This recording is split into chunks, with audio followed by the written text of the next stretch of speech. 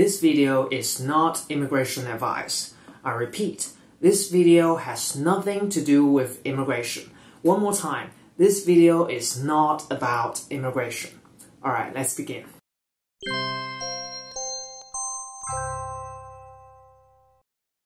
Being an immigration consultant, I often have clients interested in moving to Europe, and I always recommend the Balkans. Used to be called the powder keg of Europe, the Balkan Peninsula is now one of the most peaceful regions in the world and offers a variety of immigration choices for digital nomads, entrepreneurs, investors, and retirees.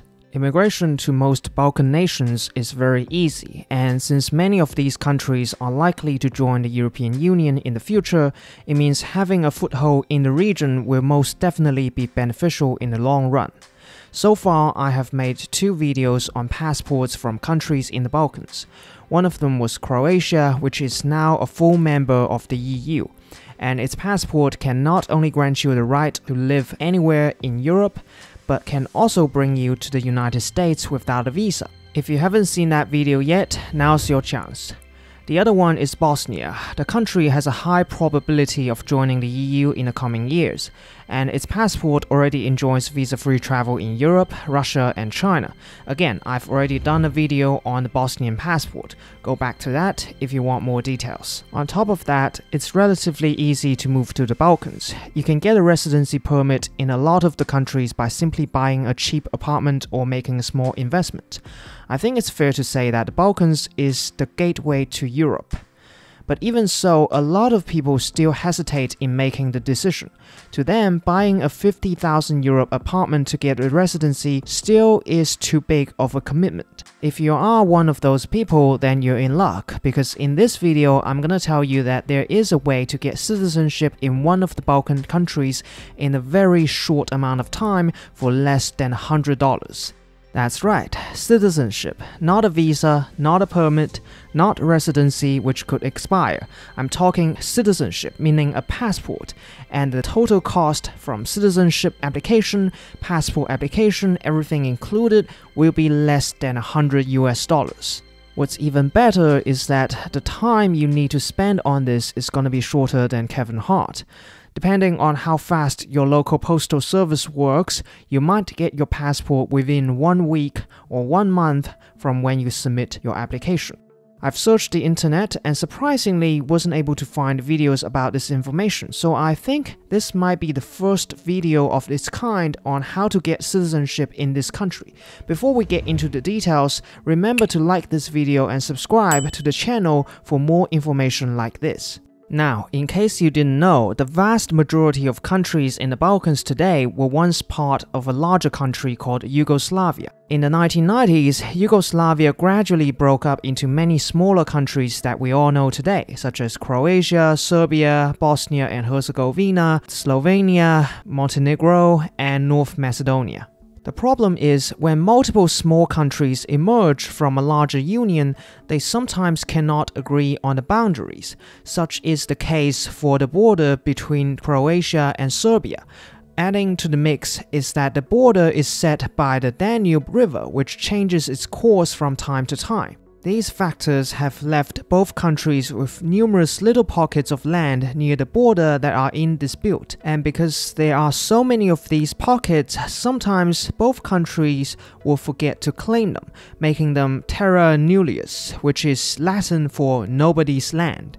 And when a piece of land becomes nobody's land, it's out there for everybody. In 2015, Czech politician Vít Jedlička made a claim on a 7 square kilometer pocket west to the river and declared the formation of a new country called Liberland, at the same time naming himself the head of state. Despite being shunned by both Serbia and Croatia as illegitimate and a publicity stunt, neither of them is willing to take responsibility for this pocket, making Liberland at least not illegal.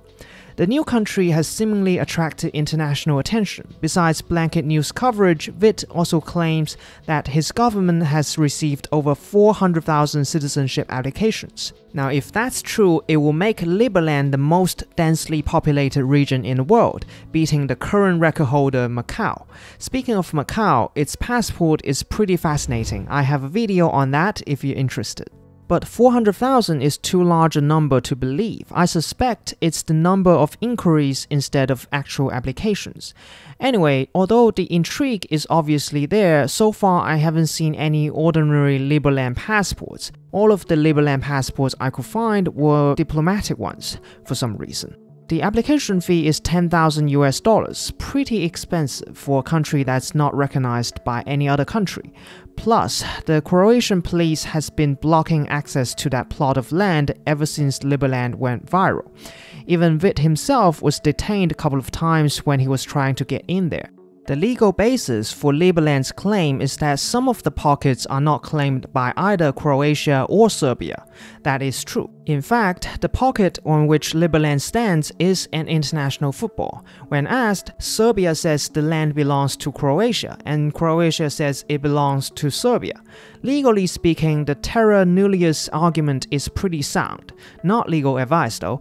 However, whether a new country can be formed ultimately depends on whether there are permanent residents living there and have effective control over the territory. Currently, no one can even go to Liberland without getting an approval from either Croatia or Serbia, so that's out of the window. Don't worry, this video is not about Liberland. After all, $10,000 for citizenship is too much, and the whole thing seems like a giant scam. But credit to where it's due, Liberland did inspire others to set up their own micronations in the surrounding area, bringing us more free entertainment, which is always welcomed. One of these new micronations is the Free Republic of Verdes, founded by Australian teenager Daniel Jackson in 2019. Daniel is claiming the land of Pocket 3, south of Liberland, right here, to be the territorial area of Verdes. The problem is that pocket has already been claimed by another unrecognized country called the State of Humanitaria in 2015. However, Daniel says the claim has been inactive, so his claim should come first. Let them fight. Anyway, the reason I bring up Verdes instead of a dozen other so-called countries is that it is the only one from which you can easily get citizenship and a passport. If you go onto the Verdes government website, which looks so crappy that it actually resembles a real government website, you can apply for the citizenship. Daniel charges $16 for citizenship application and $80 for passport if you want one. From what I heard, citizenship used to be free and the passport used to only cost $50, but he raised the prices due to the high volume of applications. So there you go, for a total of $96, you too can have citizenship and a passport from a country located in Europe. Whether that country is recognized internationally is a different matter. Hey, didn't I tell you at the beginning of the video that this is not about immigration? Before you call the Verdes passport a fake passport, I'll urge you to choose your words very carefully. A fake passport indicates it's trying to be something other than itself, which it's not. The Verdes passport is exactly what it says it is. You could say the country doesn't really exist, but the passport is not a fake. As far as the Verdes government is concerned, these are legitimate travel documents, which are completely legal to have. Of course, governments of other countries might not consider the passport to be a valid travel document, but that's just their opinion. This brings us to the concept of fantasy passports and camouflage passports.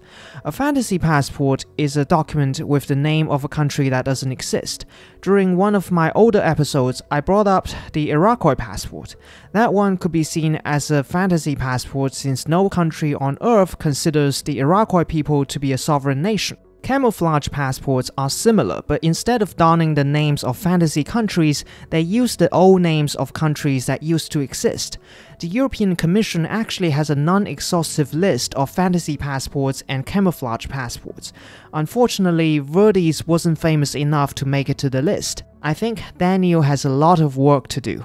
The point is, holding and selling a fantasy or camouflage passport like the Verdes passport is not illegal, so I think it's safe to say that the Verdes citizenship, and by extension the passport, is not only legit, it's also the easiest, fastest, and cheapest European identity you can get for just under $100, not immigration advice. Personally, I wouldn't get this passport, not even for fun. $96 is way too expensive for a document that you cannot use. By the way, I offer a part of my passport collection for sale. These are authentic, vintage passports from real countries, and they usually go for only $30. Check them out if you're interested, link in the description.